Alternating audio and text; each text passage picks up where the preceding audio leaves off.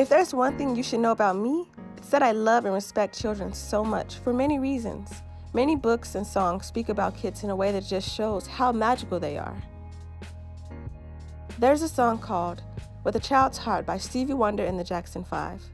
Some of the lyrics go, "No need to worry, no need to fear. Just being alive makes it all so very clear. Take life easy, like a child, so gay and so carefree." The Alchemist has a quote that says, "We, people's hearts, seldom say much about those treasures, because people no longer want to go in search of them. We speak of them only to children. Later, we simply let life proceed in its own direction towards its own fate. But unfortunately, very few follow the path laid out for them, the path to their personal legend, and to happiness. Most people see the world as a threatening place, and because they do, the world turns out indeed to be a threatening place."